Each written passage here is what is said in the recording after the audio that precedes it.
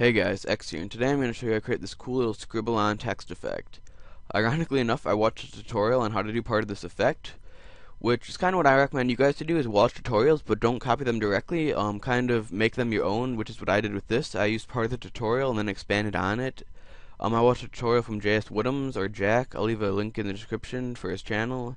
He basically showed how to just make scribble text, but I'm going to show you guys how to animate the scribble text on, so I'm kind of elaborating on what he did, so that's what I recommend you guys to do with your projects. Watch tutorials to get ideas and stuff, but don't copy them directly. Just make them your own, add your own effects, do whatever you want. Don't just copy them directly.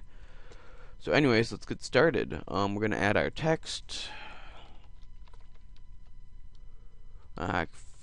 Capital E, I don't want that. Network plus. Alright, no I don't want that. Center this up, so close enough, good enough for me. Anyways, then come down here to your text layer, right click and hit create mask from text, and then come to effect, generate stroke, and then you want to come up here and change this to all masks, and make sure stroke sequentially is on, or else it'll like stroke them all on at the same time, which won't look as good in my opinion. But if you want to see how it looks, you can turn it off, but I'm not going to.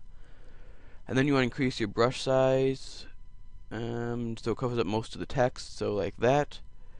And then come down here to paint style and change it to reveal original image.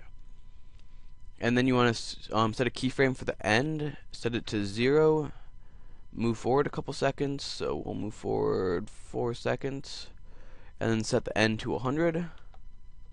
And if we preview this right now, you can see it writes on the text. It's kind of a cool effect, but it's pretty boring right now because all you are doing is writing on text. So I'm going to show you how to add the scribble effect.